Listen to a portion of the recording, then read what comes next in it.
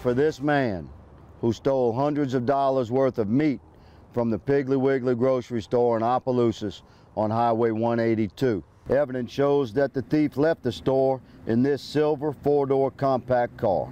This small grocery store in the north end of town has been victim to countless shopliftings and several armed robberies through the years. Despite extra patrols, security cameras, and many arrests, this store keeps getting hit. The problem is not the police or proper security or a dedicated effort to stop the thievery.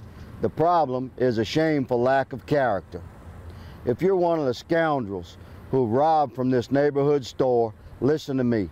I'm talking to you now. This store serves a section of town where folks struggle to get by. Everyone needs groceries, but not everyone has a car. Many poor folk just can't make it across town to the big markets. They rely on small neighborhood grocers.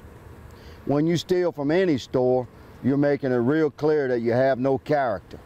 And when you shoplift from a community market, you're also hurting your own elderly and poor. What kind of a person would do that? The sheriff has authorized extra patrol of this store and has asked off-duty deputies to shop here when we can. I'm one of those deputies. These store employees may not put hands on you when they see you shoplifting, but if one of us catches you, and we will, let's see how that works out. On behalf of Crime Stoppers, I'm Lieutenant Higgins.